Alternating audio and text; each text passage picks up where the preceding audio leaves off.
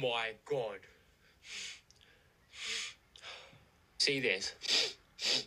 Do these strips actually work? There's a lot to pick out here.